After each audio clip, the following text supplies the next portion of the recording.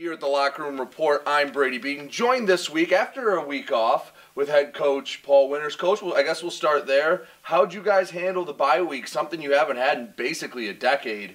Had to have been a little bit different experience. Usually still playing 11 straight weeks. Yeah, it was good for us because we were able to go back to fundamentals. Just special teams doing all fundamental work, offense, defensively doing fundamental work, and just trying to become a better football team. Let's go back and talk about the Saginaw Valley game before we move on to this week's opponent. I thought that first half of football was the best half of football you had played all year. Felt like you were in control of that game in the first half. Second half gets away, but what did you take away, especially from the first half, the positives? Well, it wasn't even just the second half. It was still the same score third quarter. We're winning that game in the fourth quarter. We just, what we take away from it is we were able to play physical against a tough physical football team. Our defense, I thought, stepped up probably more than it has all season, and that we're knocking on the door. We're not in the room yet, but we're knocking on the door. Talk about guys stepping up. The one name that I said more, I think, 2 Saturdays ago than I did the entire rest of his career was Brian Hill.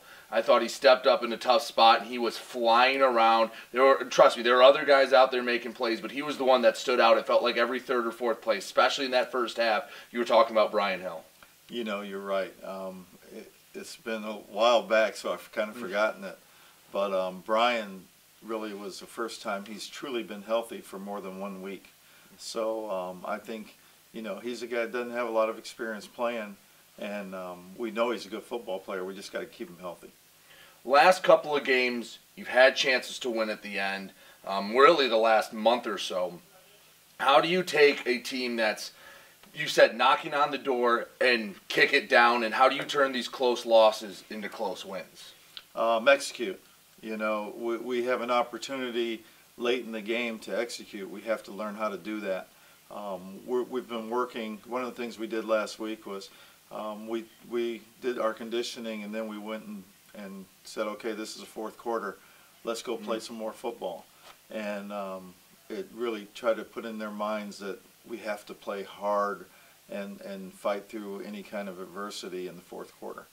Well, you're going to have to execute, and you probably will face some adversity this week. You get your second crack at Grand Valley, this time on the west side in Lubbers, undefeated #1 team in the country.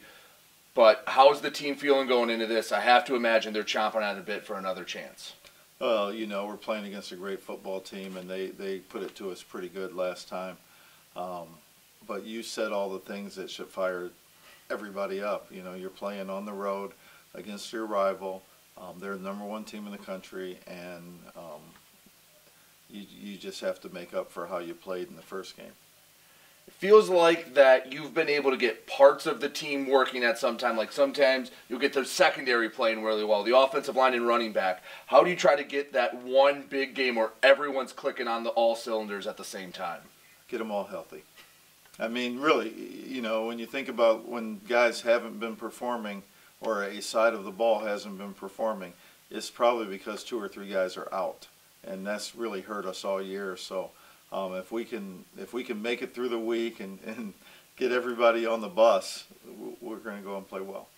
I know against Davenport the secondary didn't do what you wanted to, but I thought a great bounce back last game against Saginaw Valley. They're going to have another tough test against Grand Valley, but the improvement from 1 week to the next has to be impressive for you, and at least hopeful that they can repeat that performance at Grand Valley. You're not going to like this, but Brian Hill didn't play against Davenport. Elijah Folks didn't play against Davenport. So again, if we can get those guys healthy and playing well, we'll be so much better in the secondary this week. Let's talk about your side of the ball, offense. Obviously, between Kendall Williams and Myron Harris, you've really gotten the running attack going. What's going to be the key offensively? Is it just get them going against Grand Valley, or do you have to work a little bit of the pass game in there so it stays open for Kendall and Myron? Well, Grand Valley doesn't really allow you to run the football. They do a great job defending the run, so we have to be able to throw the football. But the key to our running the ball is our right tackle Blake Bustard has stepped up and just, been lights out the last few weeks, and he's as big as they come and as strong as they come. So we're very excited about his progression. Tyler Schompert has also come around. So the big difference in our running game, those running backs are pretty consistent. I think the offensive line has played well. Well, Coach, hopefully they continue to play well, and good luck against Grand Valley. Thank you. He's Coach Paul Winters. I'm Brady Beaton, and you're listening to WDTK The Patriot.